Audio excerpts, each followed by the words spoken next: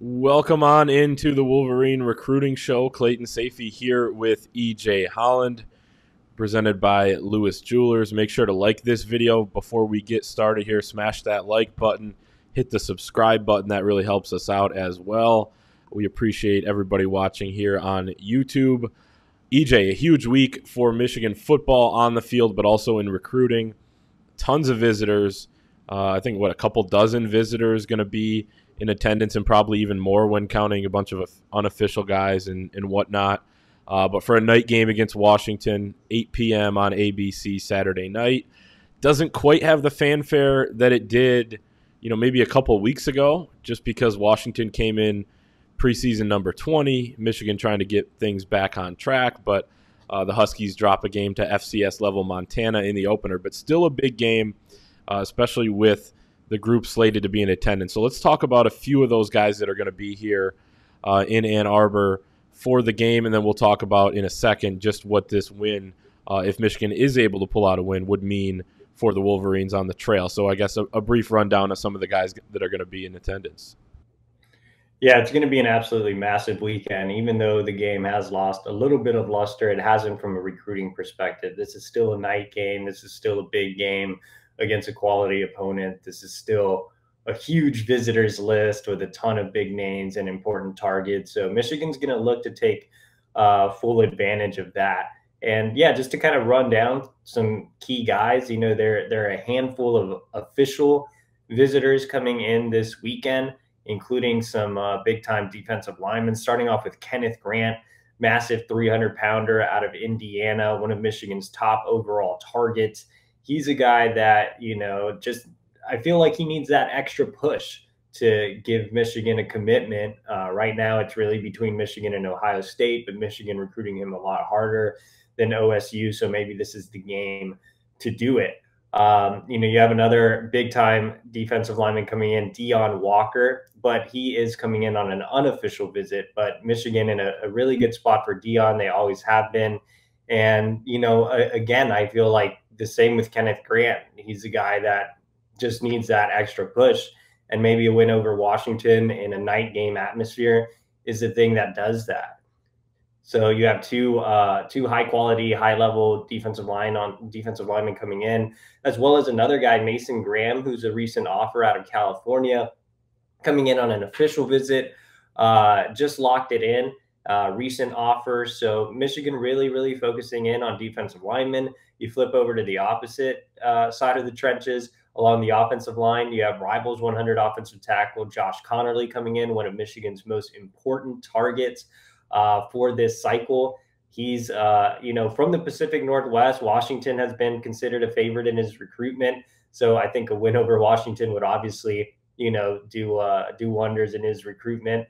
But I feel like Michigan has positioned itself to land him. And, with success on the field and a sense of stability, I think Conerly is very open to leaving the Pacific Northwest. And Michigan has done a fantastic job. He was on campus for the Big House Barbecue unofficially this summer. So, he's had FaceTime with the staff 3 times over the last few months, including at the Seattle Summer Satellite Camp. So Michigan's done everything right in this recruitment. And another guy they're bringing in from the Pacific Northwest is Mark Naboo, a fellow offensive lineman who also made a summer visit. I think Michigan is in that top group right now. This is going to be his second unofficial visit, so likely to get him back in for an official visit later this fall. A lot of talent in the 2022 class coming in. You also have some key commits, including 5-star defensive back Will Johnson, who is the leader of the class and is going to be working hard. You have Miles Pollard coming in, Cody Jones, some other high-level defensive backs. So it's going to be a big night in the 2022 class. And of course, we have to mention Walter Nolan, 5-star defensive tackle, coming in as well. And, with Walter, he left Michigan out of his top group. Things have been trending down over the last couple of months, but you never know. I mean, his recruitment has been extremely strange with a lot of twists and turns. And I think the fact that that Michigan's getting him on campus is at least a positive. I mean, you have to look at it in a positive light. And like I said, who knows? His recruitment has been kind of all over the place. A lot of it's going to come down to NIL. So win over Washington, and if Michigan can figure out NIL, you really never know with him. And then in the 2023 class, a lot of big names coming in as well. Dante Moore, the crown jewel of the 2023 class, the quarterback at Detroit King, borderline 5-star, and some other big name in-state guys like wide receiver Samaj Morgan, offensive lineman Amir Herring, defensive lineman Jalen Thompson, all those in-state rivals, 250 targets, as well as some out-of-region guys coming in, like Rivals 100 linebacker Tackett Curtis out of Louisiana, Rivals 100 linebacker Jaden Osbury out of Louisiana, whose older brother is Austin Osbury, who we didn't mention in the 2022 class, but also a Rivals 100 defensive back. So yeah, just we're spitting out so many names because this visitors list is so large. But bottom line is a lot of talents coming to Ann Arbor, and this is an absolute massive weekend. Yeah, so the stage is set with all those names that are going to be here. You look at the atmosphere; it's always electric for night games at the Big House. I thought the crowd was great even last week for a noon start, the first time the fans were allowed back in the stadium since November of 2019. But it's going to be a great atmosphere. Michigan's going to have a chance to win this game. They're favored by 5.5 points over Washington. How important is it for Michigan to win this game? And is it a little bit more important now, oddly enough, after Washington lost? Because, this doesn't seem to be as good of a Washington team as we may have originally thought a couple months ago or even a couple weeks ago. Does that make it bigger for Michigan? Like, now is there more to lose now that Washington is coming in as an unranked team? I think there might be when you look at it from a team perspective, but from a recruiting perspective, again, this is still going to be a night game against a really quality opponent. This game basically guarantees that Michigan starts maybe 3-0, assuming the Wolverines win this one and then beat Northern Illinois. So that's what recruits have been looking for, a really strong start, creating that sense of stability. And like I mentioned, in the beginning, that could give that extra push to some guys that have been leans, but that have had question marks, like a Deion Walker, like a Kenneth Grant. It could give Michigan the opportunity to really cement itself as a leader for an elite prospect like Josh Connerly.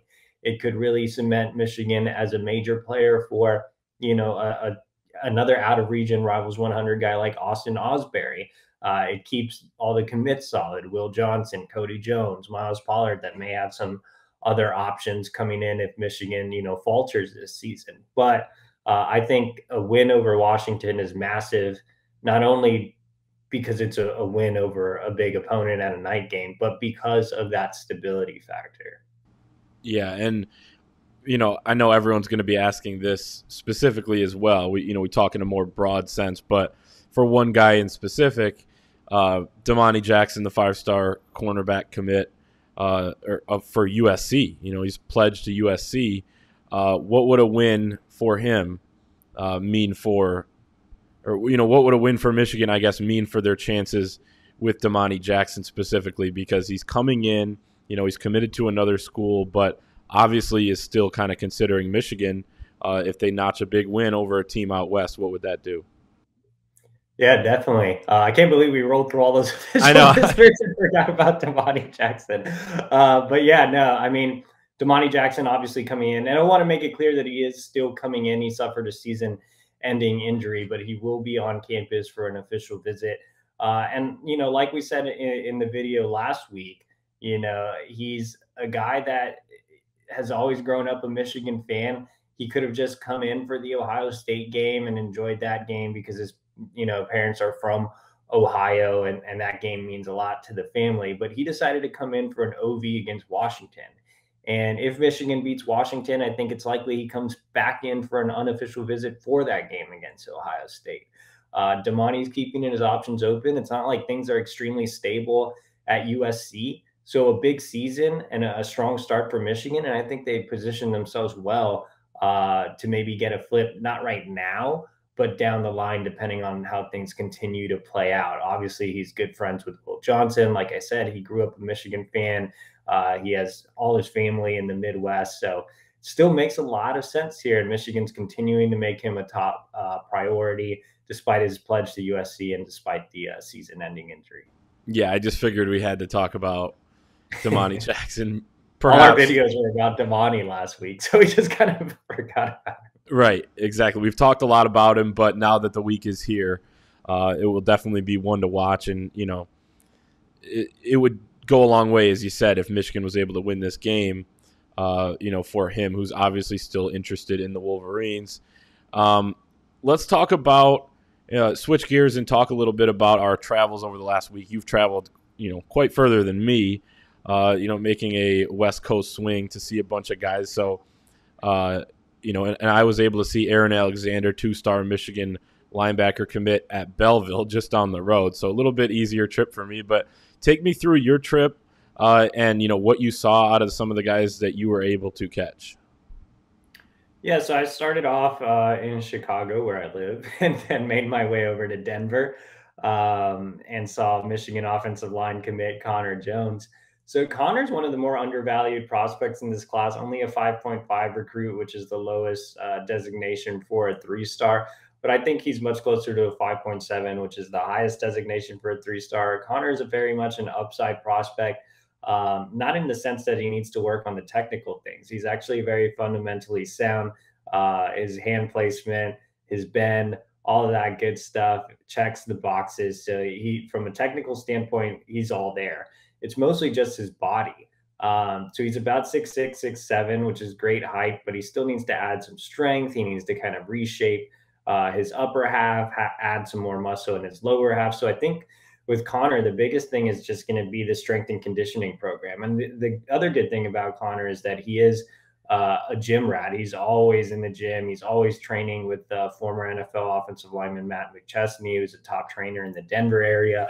And so I think that's going to come. So I think Connor, again, is really one of the more undervalued guys. He had a really strong game, played against inferior competition, but did what he was supposed to do, serving up a ton of pancakes, and he killed it. I really like Connor. He's a great kid as well. And he grew up a Michigan fan. His father's originally from the Midwest. And, I think that might help a little bit. He has a lot of pride in what it means to be a Michigan Wolverine. And so, sometimes that gives those guys the added drive to be part of the program and to work a little harder. And so I think Connor's going to do that. After I, spent some time out in Colorado, I made my way over to San Francisco, to the Bay Area, to see Arizona defensive back commit Zeke Berry for national powerhouse De La Salle. So for those that don't follow high school football on a national scale, De La Salle has been one of the most prominent programs in America for quite some time. So if you can get a kid from De La Salle, you're getting a high upside kid that's been coached well. Unfortunately, Barry suffered an injury, and I didn't get to see very much of him.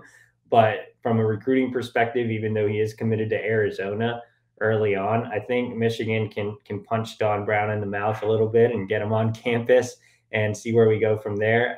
Courtney Morgan has ties in his recruitment, being a West Coast guy, and Ron Bellamy has developed a strong relationship with him. So I would expect him to make his way to campus. And then I made my way up to the Pacific Northwest in Seattle. Had a chance to see Josh Connerly, who we talked about earlier. Look, Michigan in a really strong spot here. I think Michigan may even have a lead. And with Connerly as a prospect, he's a borderline 5-star guy. He's kind of the opposite of Connor.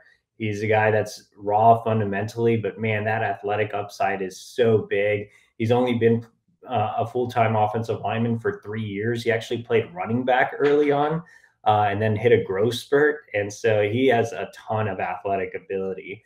And his teammate is actually Rivals 100 cornerback Caleb Presley in the 2023 class. Really good shutdown corner, one of the best underclassmen in the country. Jim Harbaugh offered him on the spot at their summer Seattle satellite camp. And he's looking to make a visit to Michigan at some point this fall. So those were the guys I saw during my trip out west. And then my, tough journey was, going airport to airport, layovers and whatnot, all the way to Belleville to see Aaron Alexander and a couple underclassmen targets that we'll talk about in just a second. But, I was intrigued to see Aaron when, EJ, you gave me the assignment to, head out to Belleville and see him, because he's a guy that Michigan, he popped up on Michigan's radar in the summer, was in front of them at some satellite camps, impressed them enough to earn an offer at those satellite camps, and then jumped on the offer right away and pulled the trigger, committed to Michigan. And the number one thing, I think, he's an inside linebacker, but his number one trait right now is his speed, and specifically his straight line speed. When the play was in his area, I thought he did a great job of getting to the ball quickly and making hits. He's also physical as well. He's not just a fast guy. He has contact courage, and he, comes forward, makes some big hits, plugs some, filled some gaps that he, was responsible for. He also had a tackle for loss in the backfield on a blitz right through the A gap, and he was there before I even hardly could press record, before the play on my phone. So he is lightning fast. One of the concerns with that, I thought, was changing directions a little bit. It's something that, EJ, you and I were texting back and forth during the game that you said you had some concerns with as well when you saw him up close and personal in the summer at some satellite camps. I thought that, he did a good job dropping in coverage when he needed to. And Dearborn, by the way, lost 49-0 to Belleville. So they were throwing quite a bit, especially as the game wore on and the lead started to get bigger and bigger. So he's dropping in coverage quite a bit. The ball would maybe be dropped down to the flat. And I thought he had a little bit of a tough time, switching directions and maybe trying to make a play where he wasn't at, and I think good linebackers are able to always find the ball. So I thought that was, one area of concern. But, I was pretty impressed by the way Aaron played.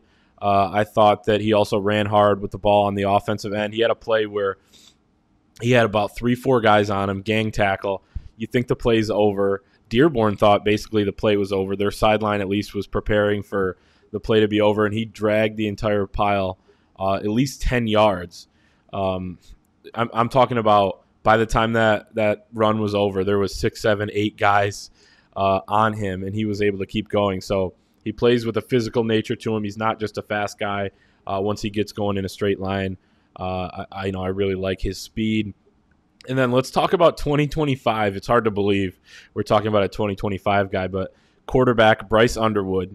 And the story on him is, last winter, EJ and I were out at Sound Mind, Sound Body, one of their little camps there in the winter.